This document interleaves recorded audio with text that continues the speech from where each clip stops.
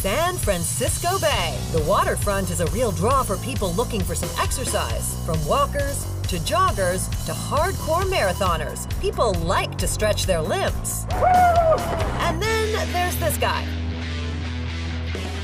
Most humans will look at a bird and dream of flying. I myself looked at the ostrich and dreamed of how a human can run faster. My name is Keahi Seymour. I'm the inventor and founder of the Bionic Boot. It's geared as the transportation fitness device of the future.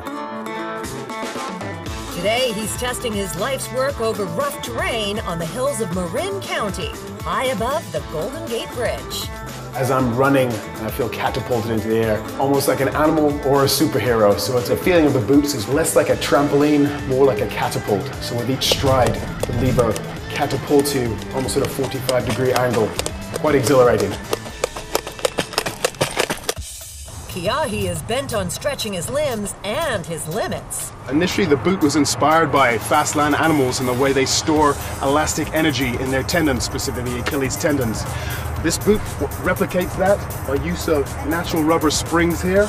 And as the boot runs, there's a pivoted lever, which then flexes the tension springs at the back, which store the energy. He modeled them on ostrich legs. The fastest bipedal animal on Earth. I wanted to look at its physiology in terms of its bone and tendon structure, and also in terms of how fast they run. The length of the boot gives you increased stride length. So this stride length will also increase speeds. For example, the ostrich itself has a stride length of 20 to 25 foot. Mine currently is at 10 to 12 foot. I want to increase that so I can achieve the speed of an ostrich of 45 miles an hour. It's a dream he's chased for almost 20 years. I made the first prototype when I was 18 years old. I had no idea if it would work. All my friends were laughing at the whole concept and the prototype itself. Back then I used bungee cord, just wrapped around as a form of spring. But as I took the first few steps, it was quite exhilarating to feel the power in each stride being snapped. It did break after a few strides, but it was the first step along the road to what we see here today. That road was anything but smooth, but he was determined to overcome the bumps one prototype at a time. So what you see here is the evolution of the Bionic Boot, starting with some of the original prototypes. All these steps right here you see are basically to reduce the weight of the boot.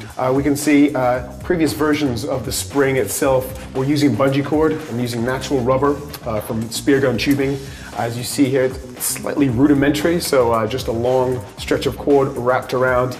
This is the 2008 version. You can see here we're almost 15, 17 inches off the ground. Unfortunately, the height of the boot also increased the weight itself. In 2014, Keahi finally came up with the ultimate roadworthy design. This is the current prototype I'm using today, the X14 Bionic Boot model, using the same molds, just a little more polished. Without sacrificing any of that do-it-yourself charm. True inventive fashion. Right here we have a mountain bike tire glued to a piece of foam and then attached to a piece of aluminium here. Unsurprisingly, Keahi and his boots create a commotion whenever and wherever he goes. I think it's due to the futuristic, animalistic aspect of it, be it part sci-fi, part robot legs. I think people are very intrigued by the boots. Not all would like to try them, but that percentage that do want to try them, want to buy them immediately. Even after decades of work, he wants to go further. I see the Bionic Boots as just being the start of an exoskeleton which will increase your power output in terms of adding actuators and increasing strength or speed. So basically a human can just travel faster. Keahi also dreams of taking his Bionic Boot to market. He doesn't have a deal yet, but he's got many interested parties, not to mention the worldwide patent.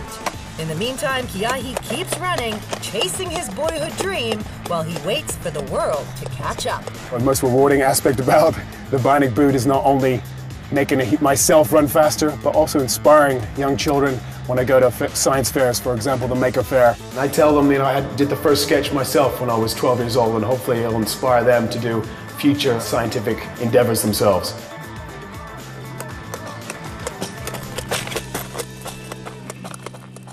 That's pretty cool.